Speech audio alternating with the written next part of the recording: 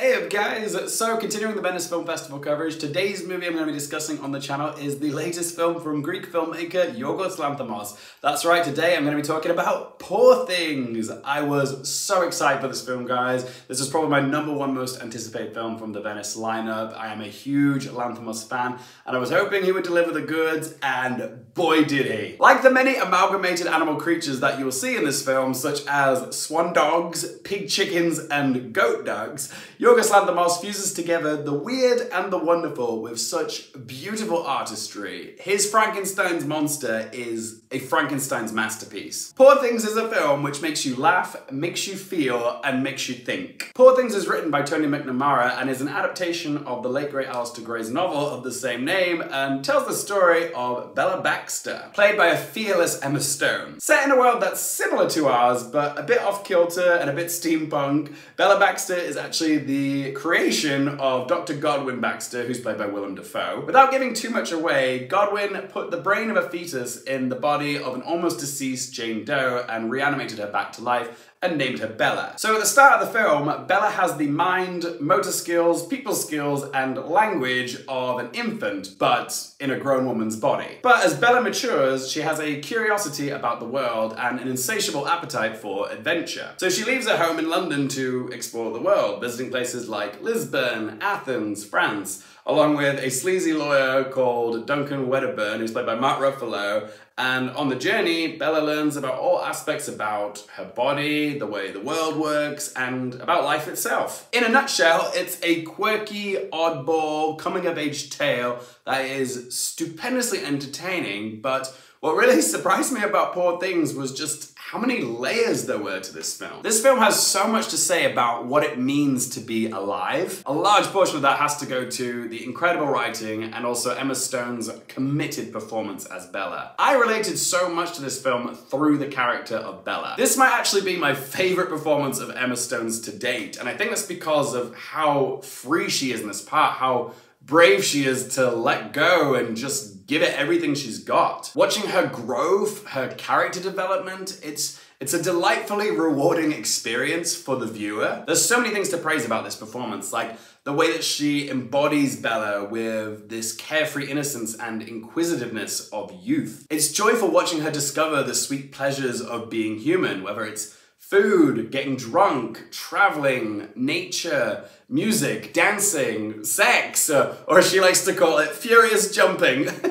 My new favorite expression for sex is furious jumping. It's one of those performances where all 5 of the human senses are actively engaged, like watching her smell, taste, touch things for the first time. It's all new and exciting. But with maturity also comes the uglier stuff, like anger or disappointing sexual encounters, or annoyance at crying children in restaurants, or social inequality and poverty. Bella meets this self-proclaimed cynic character called Harry Astley, who's played by Jerrod Carmichael, who shows her that life can be cruel. Kathryn Hunter stops by for a small but memorable part as this brothel owner called Swiney, who beautifully surmises to Bella that life is meant to be hard, and we need to go through horror and degradation and sadness in order for us to understand the world, and only then can the world be ours. That's what I loved about this film, is that it reassured me that even when the shiny optimism of youth and innocence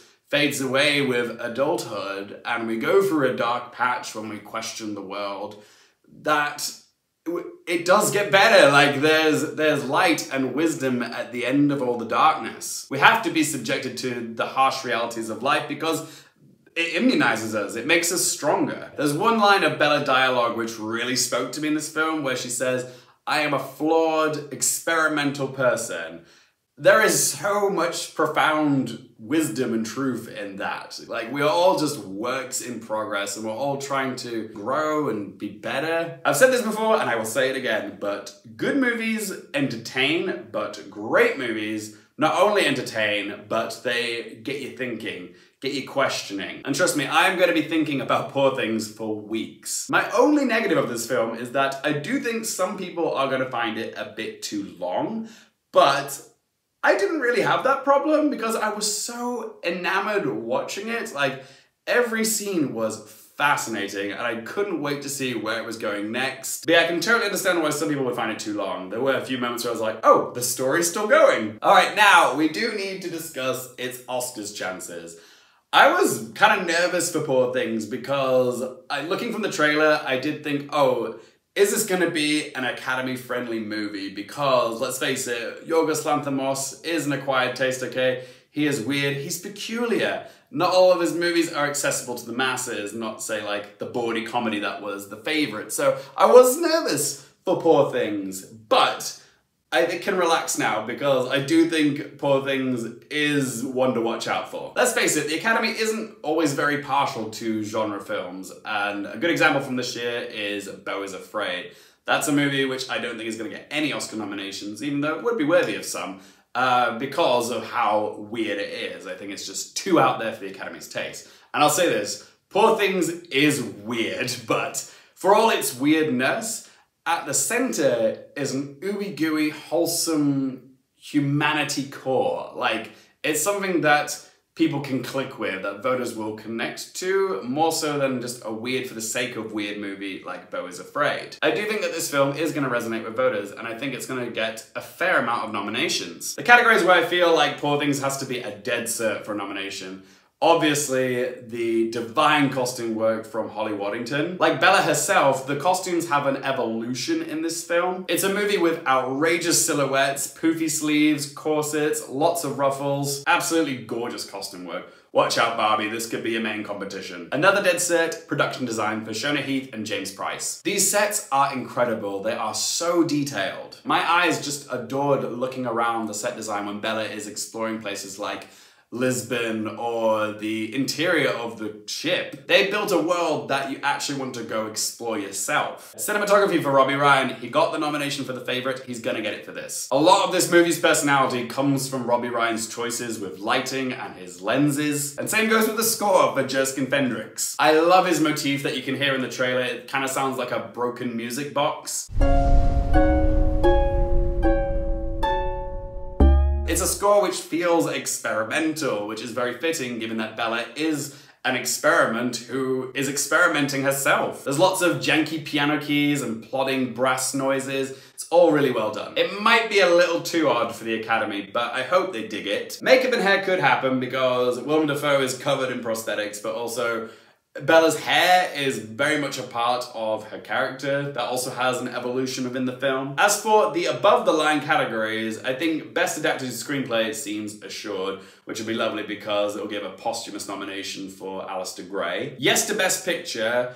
Editing is definitely on the table, depending on how the film's received. And if the Academy likes this film, then yes to Best Director for Yorgos Lanthimos, okay? He is the captain of this weird ship, and he just sails it so smoothly and effortlessly. He's not a lock for me yet, but I think he stands a decent chance of getting in. Now, as for the performances, this is where I'm a little nervous because of the fact that it's a genre film and these are some out-of-the-box performances from the actors, but it could happen. Emma Stone has to be in the running for Best Actress. It's arguably her finest performance ever because of how much growth and transformation her character undergoes. There is a lot for her to work with, like with the physicality, the ability to be funny and emotional, and just how fearless Emma Stone was with what the script demanded from her. Okay, she goes for it. And I think the Academy might want to reward her for her efforts, even if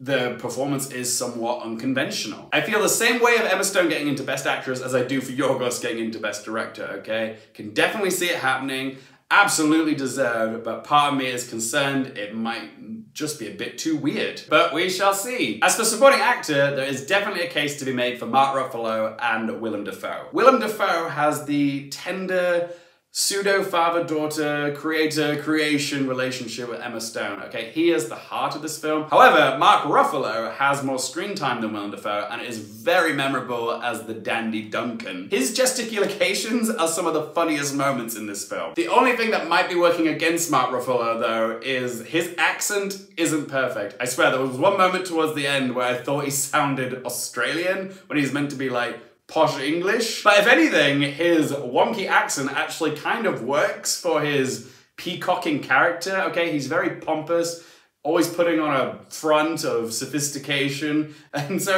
it makes sense when his character's frustrated that he might slip out of this facade of someone who appears posh but might not be as posh as they think they are. So yeah, like The Favourite, I am anticipating there will be quite a few Oscar nominations for Poor Things, but I do want to hear from you guys. What do you think Poor Things is going to be nominated for at the Oscars? How many? And which categories? Whatever you have to say, let me know in the comment section down below. Alright, shall we ask them 3 questions? Firstly, would I watch this again? Absolutely. I adored this film. I cannot wait to watch it over and over again. I feel like this is a film, like, the more times you watch it, the more you peel back and discover something new with it. So yeah, can't wait to watch it again. And it's definitely a film I'm going to be adding to my collection, putting it on the wall whenever I can get a copy of it. Question 2, do I recommend it for you guys? I know that Poor Things isn't going to be for everybody. Having said that, this is definitely one of those films I am going to be pushing on my friends and family to go watch, okay? If you know me in real life, I'm about to get very insufferable with how much I'm going to be talking about this film and how much I'm going to be pushing it on you. So yeah, if I feel this way about this film and I want to share it with my friends and family, of course I want to recommend people to go see it. Go see it in the cinema with an audience, okay? It's definitely going to be in my top 10 favorite films of 2023. It is a rollicking good time. And yeah, it's a film I think everyone should watch at least once before they die. So yeah, highly recommend it. And third question, what score to give it out of 10? You probably already sussed this out from the movie you gotta see before you die classification, but yeah, Poor Things is absolutely a 10 out of 10 for me. Freaking adored this movie. But yeah, as always guys, it's just one bloke's opinion. I do want to hear from you. Are you excited for Poor Things? Have you seen it? If you have, what do you make of this film? What do you have to say? Let me know in the comment section down below. If you enjoyed the video, help me out with the thumbs up button for more movie, TV, and Oscars related content. Don't forget to click subscribe. And as always, thank you guys so much for watching. For more things related to movie, TV, the Oscars, and Venice Film Festival coverage, I'm Luke Harefield, and I'll see you next time.